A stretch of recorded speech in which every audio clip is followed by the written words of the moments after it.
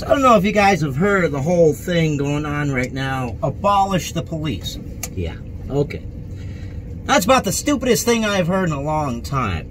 So you're going to abolish the police and what? We go to local policing. So you got to figure each community is going to push to have their own set of police force because, well, each community thinks that their own police force is going to be better. So you're going to run into these situations where multiple places in the same city have different laws, different people enforcing laws.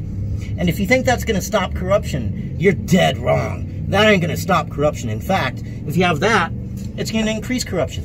Let me run a scenario by you. Someone from one community comes to another community, commits a crime. You have community policing. So the community where he commits the crime goes after him, but he returns to the community where he has his own police force.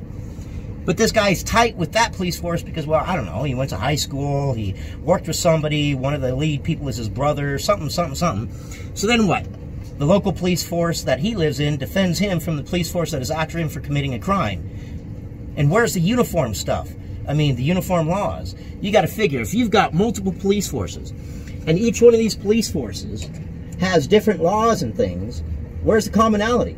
You're going to have to learn one set of laws for one municipality and another set of laws for another municipality. The whole thing is just about the stupidest thing I've heard in a long time.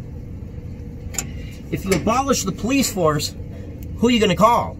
You ain't going to call the Ghostbusters because they ain't going to come. So what do? Abolish the police? Are you serious? That's a really bad idea. Really bad.